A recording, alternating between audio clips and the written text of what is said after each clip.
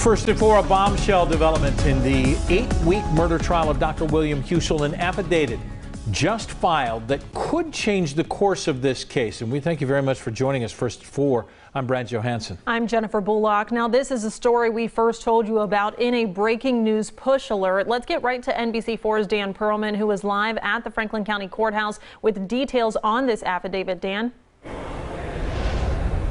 Well, Jennifer and Brad, according to the Supreme Court of Ohio, an affidavit of disqualification has been filed in the William Husel case. A spokesperson said an affidavit of disqualification would only apply to the judge. She said there is a motion to seal the file. While that motion is pending, she told me there is nothing that can be released. Now, I have reached out to several of the parties involved in this case. That includes the state, the defense, and the judge's office. So far, I have only heard back from David Zion with the prosecution.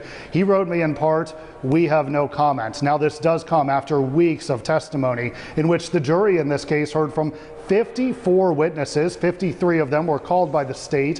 One was called by the defense. Now, the defense rested its case 1 week ago today. Since then, we have been awaiting closing arguments. They have been delayed several times. At this point, closing arguments are scheduled for Monday, but we will wait and see how today's development may impact the rest of this case.